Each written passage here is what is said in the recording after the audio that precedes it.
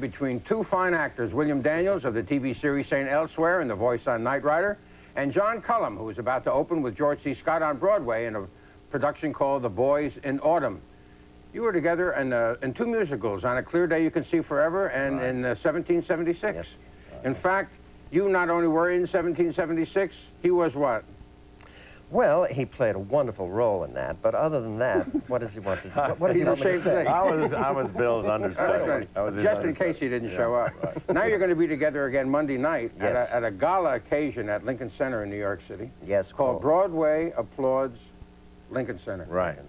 What are you going to do there? What are you going to do there, William Daniels? Well, I think I'm going to join the chorus and sing a little. I'm also going to reminisce about my days at Lincoln Center, or my days when I sang with the Philharmonic, which not many people know. You sang with the Philharmonic? I certainly did. You want me to tell you about that? Yeah, but fast, yeah. Not fast. At Carnegie Hall, the Hallelujah Chorus, Toscanini conducting. And I the Messiah? High School of Music and Art. I was in the chorus. That puts me to shame. I never did that. No. What are you going to do? I'm singing a song from a new musical, Captain America, called Nobody Asked Me to Lead a Parade. It's about an over-the-hill comic strip hero. Of course, you're a professional singer. You won a Tony Award for Shenandoah, which was a musical, and you won another Tony Award. On the 20th century. On the 20th century. And you are the reigning Emmy winner for Best Actor of the Year for St. Elsewhere. There's a girl warming up over there. That's right. She's next. There's a girl in a leotard somewhere else in the studio, and if you stay long, you get rid of these two donkeys, and you'll see that pretty girl over there with the flattest stomach you ever saw in your life. I think she's warming up for the show. That's right. Monday night. But don't all women do that while you guys are talking? Now, I want to ask you something. The Boys in Autumn. Right. That's not anything like the Boys of Summer, is it? No, I don't know the Boys of Summer. That's baseball. No. This is about Huck Finn and Tom Sawyer. And you're with George C. Scott. That's right. An unusual person. You've also worked with George C. Scott. Yes, I have, on his old series called East Side, West Side, which goes back quite a way. Is he hard to work with?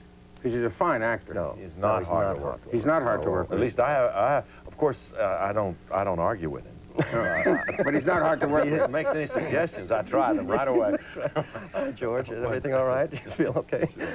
You are a tough surgeon on St. Elsewhere. You are a surgeon who once in a while says, oops, which we don't like to hear in surgery. That's true. You are in a hospital where people do make mistakes and where people are venal once in a while. I mean, it's a human place. Do you get letters from physicians complaining or praising the medical view that we get from St. Elsewhere? I've had both sides of that, actually. I've been on television with a doctor who took exception to the fact that I believe that surgeons are human and can make mistakes. He felt it's so much more important in a matter of life and death to be the great white doctor, which it's just a matter of opinion, I suppose. On the other hand, I get a lot of letters from surgeons who say, yeah, I was the Dr. Ehrlich to your Dr. Craig. I do get that. Do you now know that everybody in the world knows that you are the voice of the car on Knight Rider? Why did NBC try to keep that a secret for so long?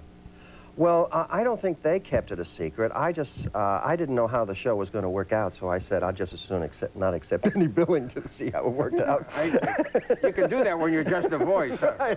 Right, you know, so I keep it a mystery. I said, we'll keep it a mystery like John I didn't know that. Yeah. You didn't know he was the voice of a car? Yeah. No, I didn't. Yeah, you go, he starts talking. That's where Lee Iacocca got his idea. Would you ever like to do television? You've done stage almost entirely. Well, I wouldn't mind doing it in my later years, in my autumn years. Yeah. You got that, sure. Daniels? Yeah. It's a place where good Broadway actors go when they get old. Is that what television is? I'll play the exhaust in your car or something. I don't know. He'll be the voice and you'll be the exhaust? I'll go putt-putt. Now, there's a show. Maybe Tinker's watching.